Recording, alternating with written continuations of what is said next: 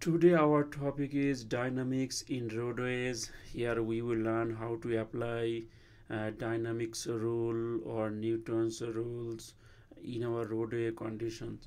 So if I show you this equation, we saw F equals ma from our dynamics knowledge. It Now this equation is developed based on Newton's rule where there is no resistances. For example, air resistance, surface resistance, friction, those kind of resistances were not considered while developing F equals ma. Now in our roadway there are so many other kinds of resistances. So now we will see how we can use this equation. Now whatever force we apply on a body, that will produce some acceleration, and some part of the force we need to overcome the resistances. So now what are the resistances in our road?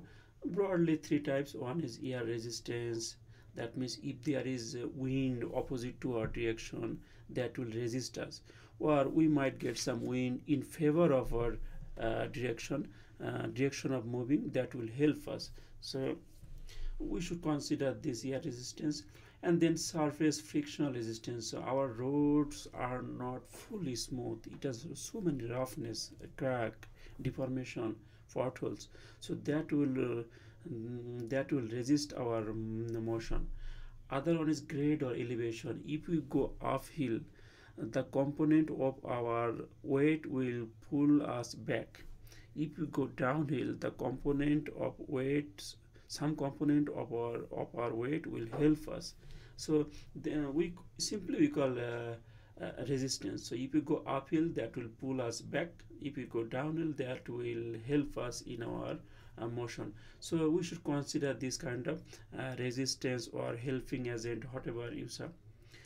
Okay, so first is air resistance. Now how to calculate air resistance is rho by 2 CDAF B square. Rho is the air density. Air density in, now is density, not unit weight. So mass per cubic feet, or mass per volume. If it is US unit, slug.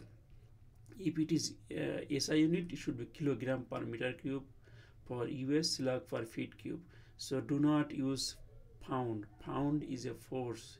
So pound per cubic feet is unit weight, not the density. Okay, and commonly we use this density. Air density is we use this drag coefficient. Drag coefficient means say for example, the front side of your vehicle might be so smooth so that air cannot resist. Air cannot resist so much. For example, the airplane, the front side of airplane is so smooth, sharp, so air cannot resist so much. So on the other hand, a bus has a, the front side of a bus is not so smooth, it is like perpendicular to the wind, so that resists a lot. So this CD accounts for that kind of smoothness in front of the car or vehicle, whatever. Then AF is the area, the projected area of the vehicle in the direction of travel. That means the front. If we consider about a bus, the projected area of the front side of the bus, that is called AF. Now V is the speed of the bus. If your speed is high, you will get more resistance. If your speed is low, you will get less resistance. Now something else. If wind speed is very often neglected. If wind speed is exactly known, it is better to consider the net speed along the direction of vehicle with respect to air. Now this is my suggestion, but in most of the books, in fact all of the books, they do not consider the wind speed. They just consider the speed of the vehicle, or if the vehicle is standing, then the speed of the wind. So we cannot consider both at a time, but I suggest to consider both. Okay, we will see one example here. What is most nearly the force exerted by an 80 mile per hour wind in front of a standing bus? So bus is standing, wind is coming. That means we will consider the wind speed. whose projected area is 100 feet square. The wind is blowing in opposite direction to the bus. That means whatever bus is standing, the wind is coming toward the bus, so it will resist me. Now assume drag coefficient 0.6 and air density is given. So what is the equation? Equation is given and known. Everything is known. Rho is the air density, as we are using US unit, so it is slag per feet cube. C it is the coefficient, typically 0.4 to 0.8 depending on the car type, or track typically higher, track bus typically higher, say 0.6, 0.7, 0.8. For car is very smooth at the front side, so car maybe 0.3, 0.4, 0.5, something like this. And then what is the area? Area is given 100 feet square, that means 10 feet by 10 feet bus, it makes sense. 100 feet. And then the speed. Now speed must be in feet per second, not mile per hour, because everything here is unit sensitive, so unit must be consistent. So space per feet per second. After calculating, we got this amount of resisting force on my bus. Now if you want to start this bus and start moving, if I apply this amount of force, this will not move, this will tend to move.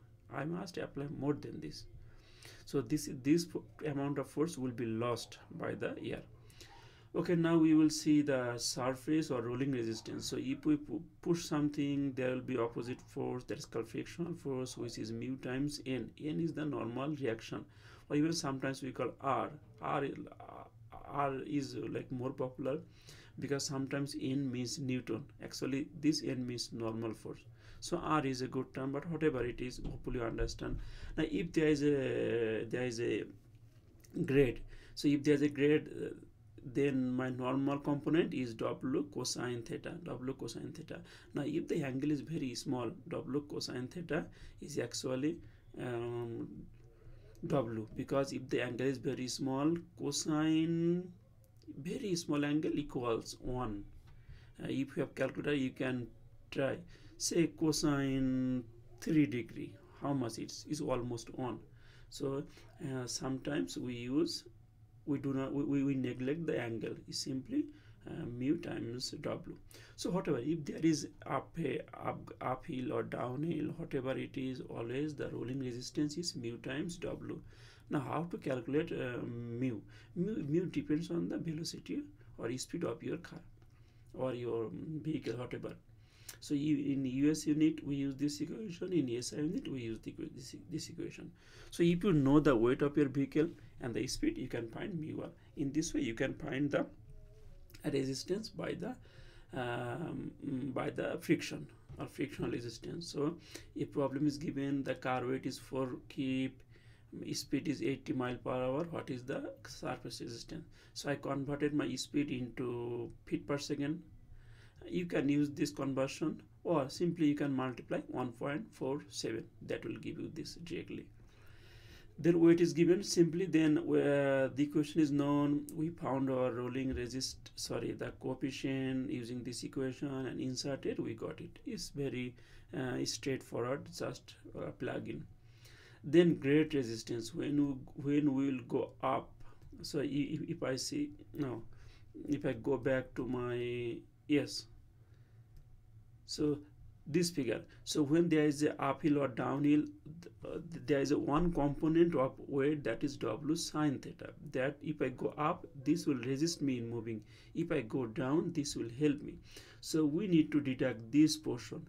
Now if my angle is very small, say sine theta can be only theta.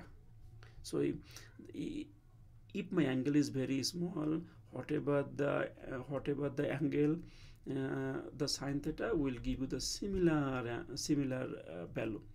For example, if angle is say 4 degree, so sine 4 degree, whatever the value of sine 4 degree, that is same thing about the 4 degree in radian, or even that is similar to the grade. So here they wrote here, if longitudinal elevation theta g is very small, sine theta can be written as tan theta, that is equal to the grade. Grade means just the feet per feet, or the slope, feet per feet or meter per meter, that. So say 4% grade, that means if I go 100 I will rise 4. So 4 by 100 is our grade, or your grade in decimal. So grade resistance is weight times the grade in decimal. So we will see one example.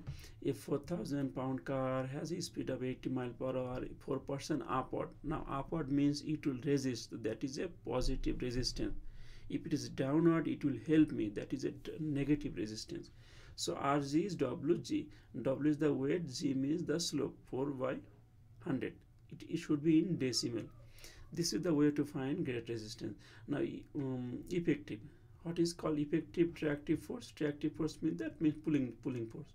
F equals ma and all the resistance. If I can rearrange, I can bring these three left side. F minus this equal ma.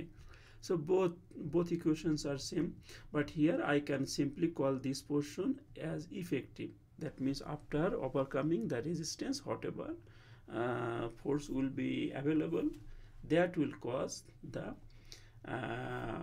acceleration. This is the way to find effective force. Now when we start the car or the vehicle, I must apply this amount of force, only this resistance, to just to start the motion. After that, whatever my force will be available, which I call effective, that will produce the acceleration. So from this force we can also calculate the power needed. Power in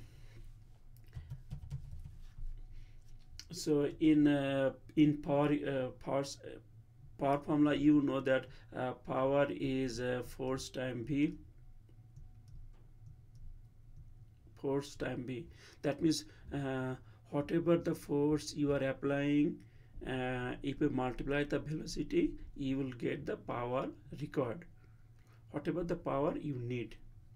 So sometimes we use this equation because when you buy the car, you can remember that they tell you that this car is 200 horsepower vehicle. So that horsepower is actually the power. So and a horsepower is not a technical or book. It's a book language, but it is more about practical unit. So horsepower, what is horsepower? 1 horsepower, if I can remember, 1 horsepower is 746 watt.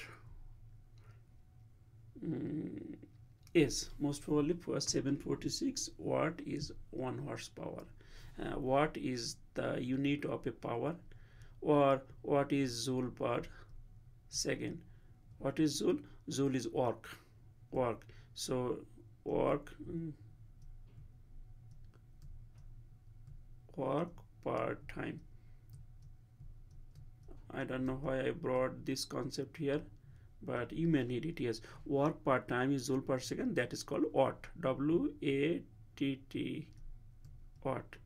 So most probably 746 watt equals 1 horsepower. So if you find here, also in US unit, this is 550, and this is 550 most probably 550 feet per pound. Sorry, feet pound per second. Now why I told it, in US unit work is expressed as joule. In US unit it is feet pound, divided by second is power. So 1 horsepower equals 550 feet pound per second, or 746 watt. So if you need it, you can calculate it. Okay, so here one example is given, another example is given. A track can apply maximum this amount of force in flat road. The air resistance 2 pound, rolling resistance 30 pound, weight of the car is 3000 pound. What is the acceleration of the track? So whatever I have to deduct my air resistance, rolling resistance, grade resistance, whatever remaining, that will cause the acceleration. So acceleration is this divided by this. So I applied 290 minus resistance divided by my mass, then I am getting my acceleration. So whenever there is resistance, I need to deduct my resistance to find my acceleration. Okay, before starting the next example, I will pause here. Thank you.